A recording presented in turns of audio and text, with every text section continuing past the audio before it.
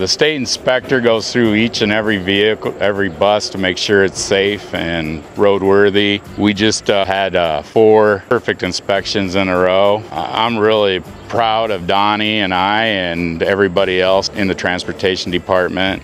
We do 48 with our support vehicle. We maintain them, we keep them roadworthy, standard to the state. Our inspector comes, you know, and he is a thorough, fair guy. He doesn't let nothing slip by. You know, we do take great pride in what the work we do, knowing that our children and drivers are safe. I mean, I'd go on record, I think we've got one of the better transportation staff crew in the state of Iowa. So, you know, it's a pleasure working down here with everybody, and they're just, you can't beat them.